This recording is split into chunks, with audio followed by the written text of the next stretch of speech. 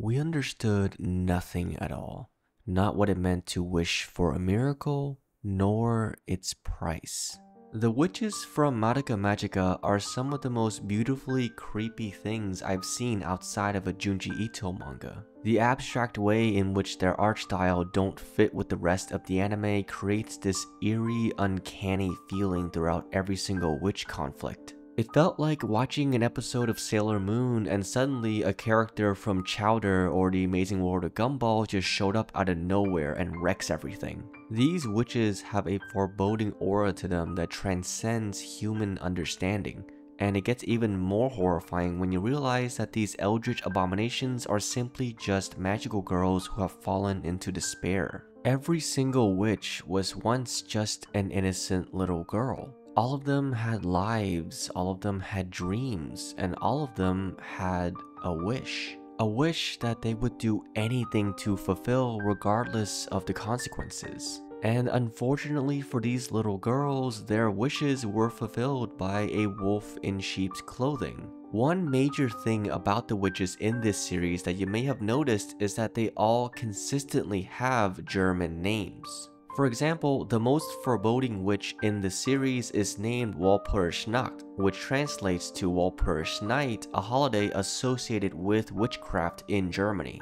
You would think that most of these witches came from magical girls from Germany, but then Sayaka, who is originally from Japan, becomes a witch and her name is Octavia von Senderkopf, a German name. The same goes for Madoka when we see her potential witch's name being Kriemhild Gretchen. There's even more German in the story when we see the familiars in the barrier of the witch Gertrude also sing a song completely in German.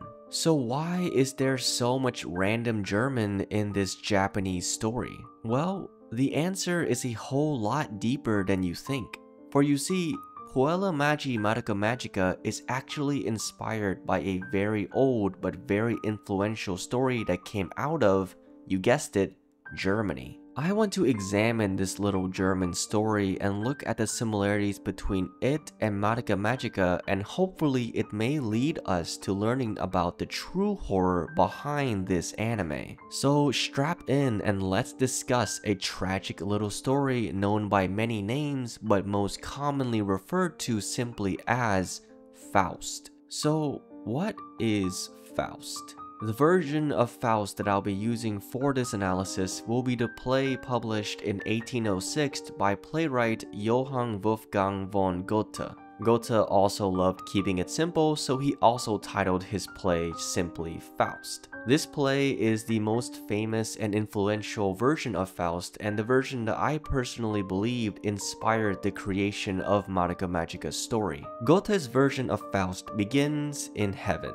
where a version of the devil named Mephistopheles, or Mephisto for short, makes a bet with God. Mephisto bets that he can influence this guy named Heinrich Faust and turn him from a decent person into someone nefarious. Faust is an aging scholar who is unsatisfied with his life and is trying to collect every piece of knowledge in the world in hopes of feeling contentment and enlightenment. Mephisto's wager starts with him disguising himself as a poodle to meet Faust to offer him a deal. The devil will serve Faust in all of his pursuits in life as he seeks out pleasures and delights that the average human being cannot. In exchange, once Faust experiences what he considers a moment of perfect happiness and euphoria on Earth, Mephisto can claim his eternal soul. This is actually where the term Faustian bargain comes from, and this story is where you get the iconic deal with the devil trope.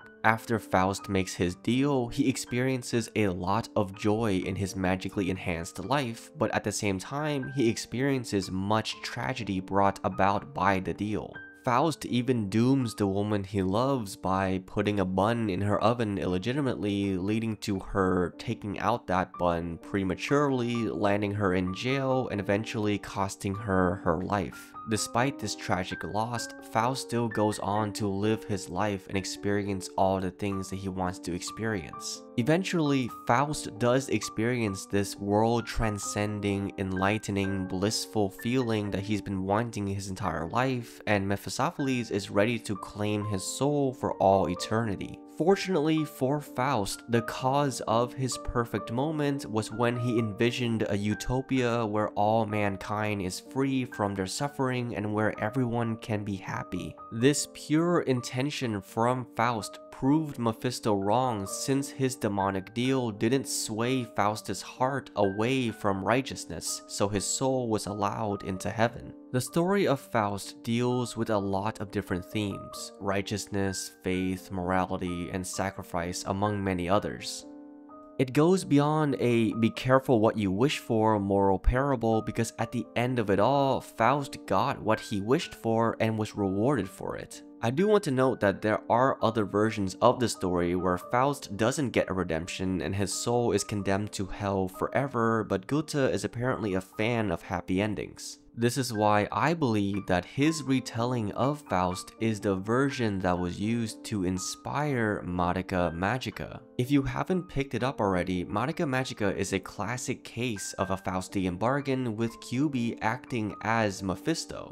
Kyuubi comes off as a neutral creature, but it is deceptive, it is manipulative, and it is constantly pushing the girls to make their wishes despite knowing what it does to them. This mirrors Mephisto's temptation in Faust. Mephisto even first appears to Faust as a cute little poodle, much like how Kyuubi hides behind its cute facade as a little cat, rat, fox thing.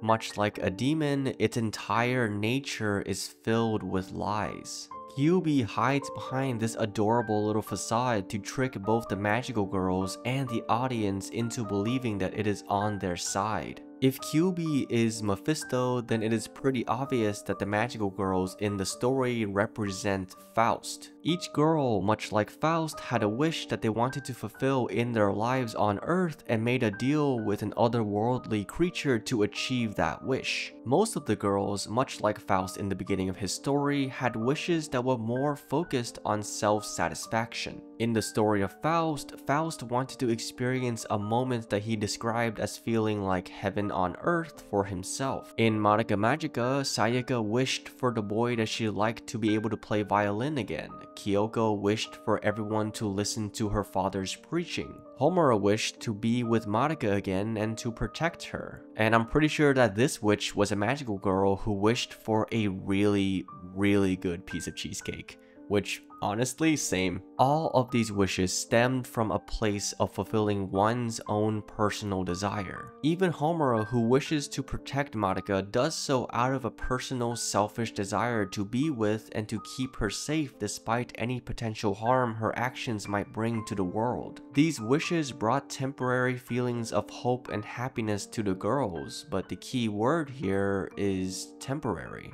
These hopes were engulfed by despair when their wishes inevitably turned sideways. Homura ended up in a Groundhog Day style time loop, forced to watch the person she loves most in the world end up deceased or becoming the witch that ends the world herself. Kyoko's wish led to her father snapping and leaving her basically a super orphan. Sayaka's wish ended up with the love of her life leaving her for her friend. Here's an interesting fact about Sayaka's despair and the witch that she turns into. Sayaka's witch form, Octavia von Senderkopf, takes the form of a mermaid as a reference to the original story of The Little Mermaid. This darker version of the story has the Little Mermaid give up her life as a mermaid to be with a prince who ultimately leaves her for someone else. This reflects Sayaka's own story of love and betrayal, hence why the mermaid motif represents her despair very well. Luckily for us, there is one girl who ends up breaking everyone out of their Faustian bargains at the cost of her own mortality. The magical girl to end all magical girls. The representation of Faust's transcendent moment of selflessness. The only person who was able to make a proper wish and get one over on Kyuubi. And she is, of course, Madoka Kaname. aka Madokami, aka Garuka, aka she can totally beat Goku, don't even at me. Madoka makes a wish to eliminate every single witch in the past, present, and future by her own hands. In her final moments as a mortal, Madoka wished for a world where magical girls no longer needed to suffer in any timeline. Much like how Faust went out envisioning his perfect utopia where everyone is happy and free from suffering. And much like Faust, Madoka was able to transcend her deal with her devil by being completely pure of heart. The wings in her godly transcendent design invokes the imagery of the angels who whisked Faust away into heaven when he bested Mephisto. What's even more interesting is that the woman who Faust loved and eventually caused the death of was named Gretchen, the same name of Madoka's witch form, which further connects these two characters. Unlike the other magical girls, her wish was completely selfless and altruistic and motivated by righteousness. Her entire wish only benefited other magical girls. Even though she got an infinite amount of power, she personally didn't benefit as she couldn't see her family or friends anymore due to her new role as the god and protector of all magical girls. The story of Madoka Magica is a retelling of Faust, but with cute anime girls. It is a reminder to all of us that our dreams, our wishes, and our desires all have a cost, and sometimes those costs aren't worth what you initially wanted. It also reminds us to learn to find contentment in what we have and what exists in front of us despite our longing for something more. Sometimes being a magical girl fighting the forces of evil isn't all sunshine and rainbows. Sometimes life just happens and it can be bleak, but much like Madoka and Faust in the end, you should always stick to your morals and to your sense of righteousness. Thank you all so much for watching the video all the way to the end. Let me know in the comments down below your thoughts on Madoka, Faust, and if you want to see more content like this. Also let me know if I got anything wrong about Faust, about Madoka, or about anything in the video since I love having discussions with you guys in the comment section. And as always, don't forget to like and subscribe and I'll catch you next time with some more lukewarm takes.